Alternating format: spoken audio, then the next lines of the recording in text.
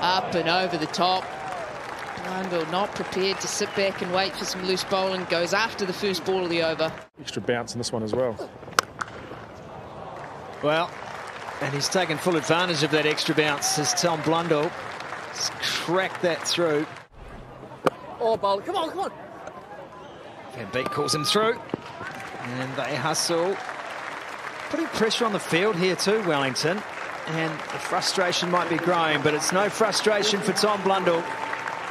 Yet another 50.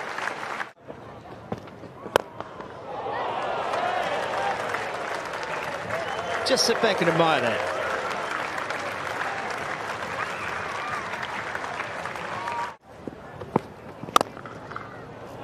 Oh my word, Todd Astle has picked that ball out of nowhere. It was going 6,000 kilometres an hour. How has he caught that? Or full on leg stuff. Oi! Chance here, bowlers here. Oh my word, has that come off or what? They're going to have a look.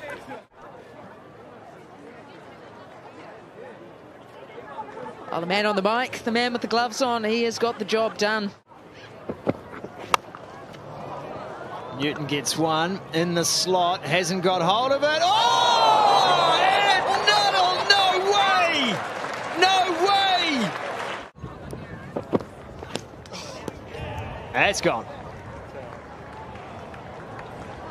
148, it finishes here. Will O'Rourke picks up back-to-back wickets in the final over.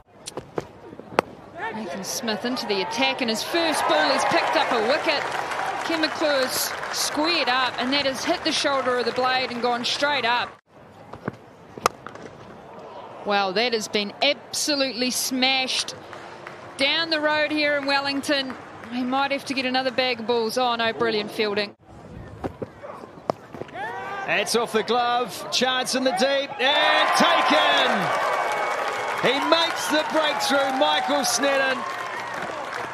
It was a great delivery. Rachin Ravindra takes the catch at backward square. Gone. Chad Bowes is gone. Nick Kelly takes the catch and Snedden has a second. This is some spell from Michael Snedden.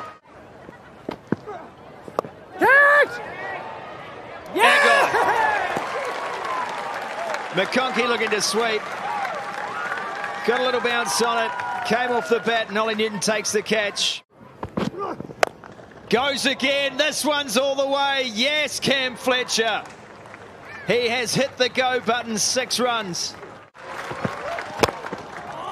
Beautifully bowled to finish. Bit of induck on the Yorker as well. And we are going to the last. They're going to need 6 from it, Canterbury.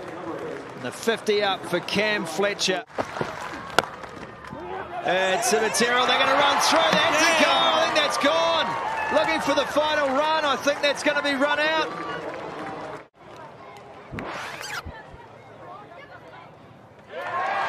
There's the decision. With a tight game, Zach Folkes' very good innings has come to an end.